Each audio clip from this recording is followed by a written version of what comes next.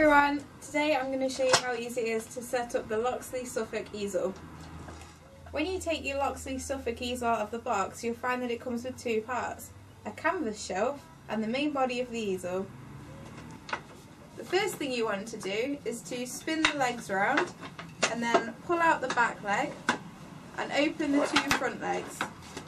You then secure these in place by tightening the two screws on the front and the large screw on the side. Okay, so the next thing that you want to do is attach your canvas shelf. This comes in two parts, a backboard and the part that's going to actually hold the canvas. You can attach this above the extending bar, in which case the backboard would need to be portrait, or below the extending bar, where the backboard would need to be landscape. Okay, so the last thing you need to do is just pop the canvas shelf through the screw, and then using your butterfly screw, just hold it in place.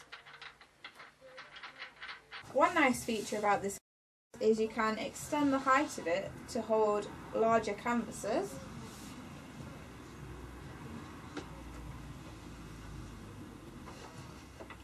And it also has a smaller canvas block where you can hold your reference material or a smaller canvas.